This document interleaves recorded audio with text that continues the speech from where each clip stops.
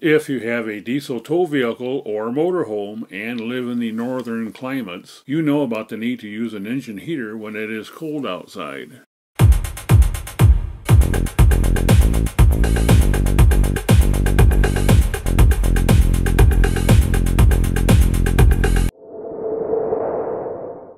Those of you that have snowy winters know that it can be hard to start your diesel-powered vehicle in the wintertime.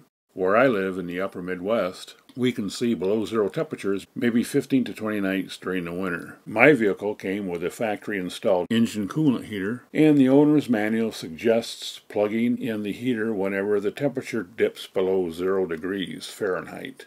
In fact, the one time I did not do that, the truck would not start until I plugged in the heater for a couple hours.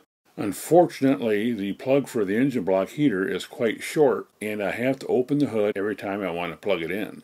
In the 6 years I have owned the truck, I have been meaning to extend the plug so I can reach it without popping the hood open. But after 6 years, I have to say it's been a low priority.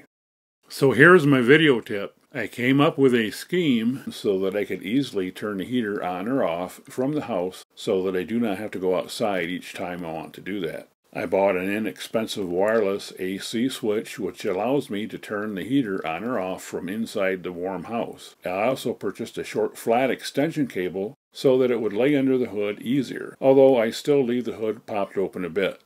Next summer though, I intend to route that flat cable so that I can reach behind the grill and not open the hood. As well, I purchased a lighted indicator so that I could confirm when the heater is on or off. This is an inexpensive solution, and I will put links to the components I used in the description.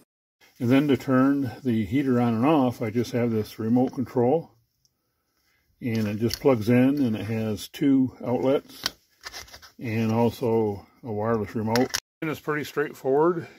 You just turn it on and off, or you can turn it on and off without the remote. I did talk to a person recently that had a GMC vehicle similar to mine, although it was a couple years newer. They told me that there was a recall on the block heaters, but I have not seen any evidence of that for my year, so I don't know if the newer trucks still come with the heaters or not. I would imagine they would have to. Visit rv-project.com.